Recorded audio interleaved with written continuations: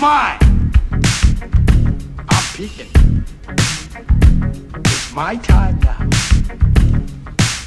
It's out. Who in their right mind, Kevin, could possibly deny the 20th century was entirely mine? All of it, Kevin! All of it! Who are you carrying all those bricks for, anyway? God? Is that it? God? Well, I tell you, let me give you a little inside information about God. God likes to watch. He's a prankster. Think about it. He gives man instincts.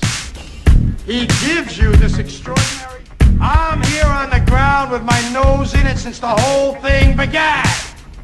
What about you? Your family. You gotta miss them. No? I tell Kevin the only thing worse than not having a father was having mine. Do you see now why the Templars are a threat?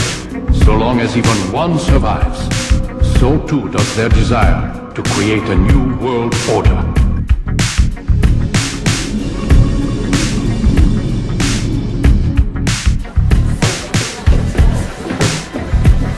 Miss Buttercup, Skull and Bones, accept or reject? Accept. Not a word to anyone. I will remind you, you have all taken an oath of secrecy.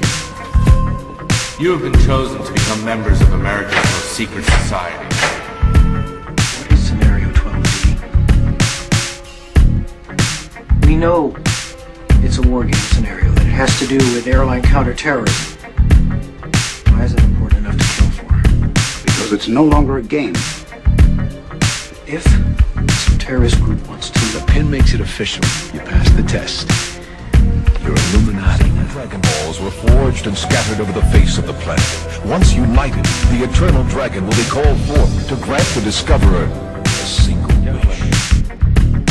The very word secrecy is repugnant in a free and open society.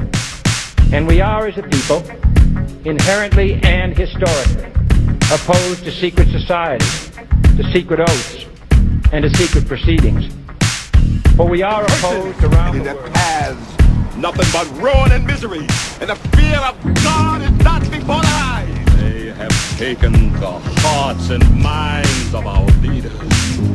They have recruited the rich and the powerful.